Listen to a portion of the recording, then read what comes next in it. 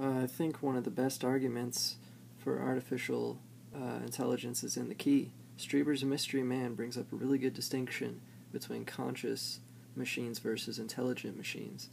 He says that intelligence is just a manipulator of knowledge, whereas consciousness actually knows itself and can grow from it. What's really interesting is that when this happened in '98, he said that nitrous oxide would be a really good medium for bearing memory, like infinite amounts of memory, as opposed to just these gigabyte chips that are really small.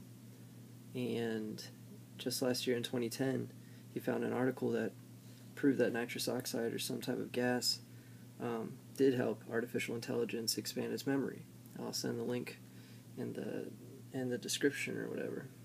But yeah, I think they can be intelligent. I just don't think they could ever be conscious, because consciousness requires a soul, which in turn has a past life karma that comes along with every kind of life. So I think that a machine, if it doesn't have karma, it can't grow, which means it doesn't have a soul, which means it's just getting knowledge, not, I don't know, experience.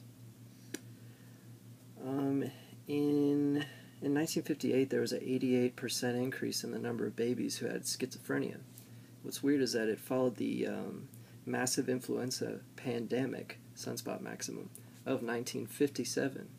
Now, Professor Robin Murray of London Institute of Psychiatry noted this, and Maurice Cotterill incorporated into his Tutankhamun prophecies, which is brilliant. Okay, he's definitely important. But anyway, the sun does affect hormones in our bodies, which automatically affects our behavior. And the Mayans and Tutankhamun, and even people in China, Maurice Cotterill believes, all knew about the holy sunspots, and of course King Arthur as well. But anyway, speaking of telepathy and shit, in the conscious universe that I'm reading, it's so genius. Skeptics' worst nightmare. Just bring that up whenever they claim psychic shit doesn't exist. This guy, Roger Nelson of Princeton, did a study of over a period of 30 years. He worked there, and he would notice on graduation days that the weather was good always, so he did a study over 30 years.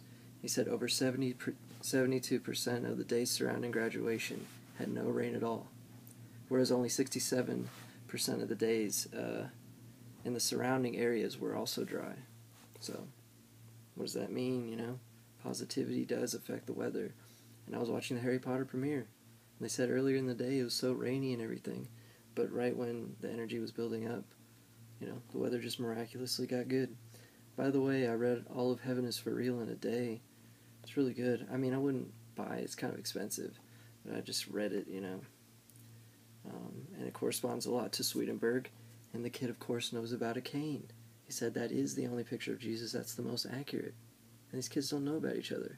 True, the author was a pastor, but I don't know if the kid would lie to that extent in Oprah interviews, And of course, Swedenborg verifies a lot of their claims. Anyway, I just found out Virginia Woolf was born literally a week before James Joyce.